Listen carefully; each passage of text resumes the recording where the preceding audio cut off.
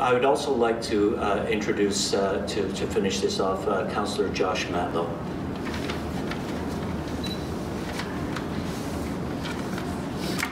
Thank you. When I heard about the results of the survey, I was deeply disturbed and concerned. They also support what I've been hearing directly from people who work in the city's long-term care homes. This is a matter of respect, it's a matter of health and safety, and it's a matter of providing the right kind of care for both those who work for us, but also for the people who we love, who we're expecting that the city can provide the right kind of care for. Our parents, our loved ones who live in our long-term care facilities or homes. So currently the city's long-term care homes have low staffing levels that mean that care is provided at a 1:12 ratio during the day. At night, this ratio can go to 1:40. So imagine one PSW or one staff member responding to the needs of 40 people. Imagine your loved one in that situation, whether they be living there or working to care for the people who live there. So QB Local 79 conducted a survey and found that 87% of PSWs and 77% of registered practical nurses responded stating that they have experienced physical violence from residents or family members. I've been advocating for a culture change in the city's 10 long-term care homes. We have a culture today that doesn't allow our homes to be homes. They are institutions and they're facilities, not the kind of place that you would want your own loved one to end up in, or yourself. We have a society that are already in Toronto today, for the first time in history, there are more people over 65 than under 15. And that's supposed to double in the next 20 years. In fact, 1 in 5 of us are going to be a senior over the next 20 years. So transforming the quality of care means changing the culture, emphasizing the holistic aspects of the residents' quality of life and attention to the individual's interests. In fact, emotion-based, emotion-focused programs, whether it be butterfly or other types of approaches, are known to transform the resident's life, especially if they have dementia. It actually cares for that individual as a partner in their own care rather than just a patient.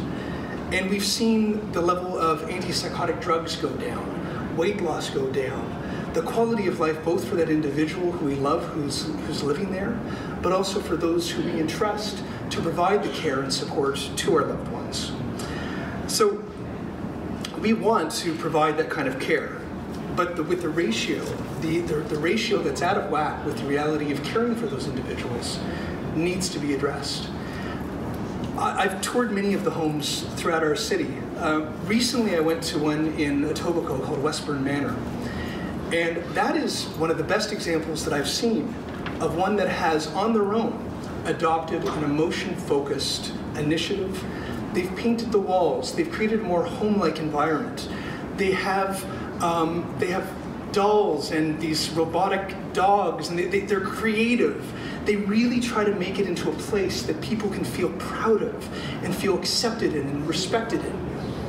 But the one thing that they kept telling me every time I asked them candidly, do you have what you need to be successful?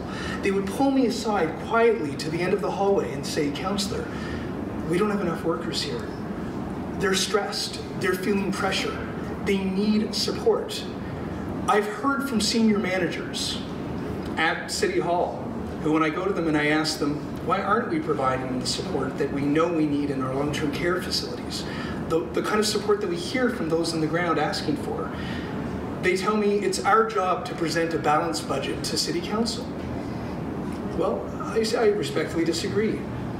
Council's decision is about providing a balanced budget.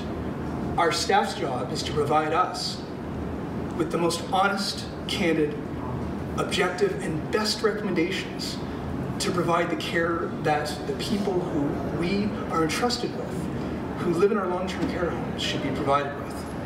So we're now hearing that our PSWs and nurses and other staff are victims of abuse. That's unacceptable. No workplace, anywhere, in any context, should allow for that. And any employer that allows for that willingly is being neglectful. In any context, anywhere.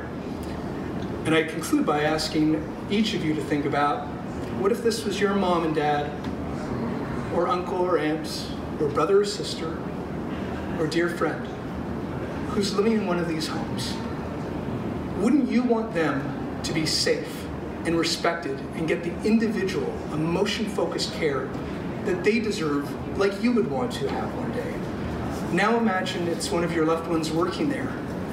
Would you accept them being emotionally or physically abused, even one day, never mind so many days each year? This has to end. It's unacceptable. It's fundamentally wrong. And we'll be asking council to make improvements both to the ratio and to the kind of care that's provided in our long-term care homes. Thank you very much, and thank you, CUPE, for initiating this and bringing this important information to light. Thank you.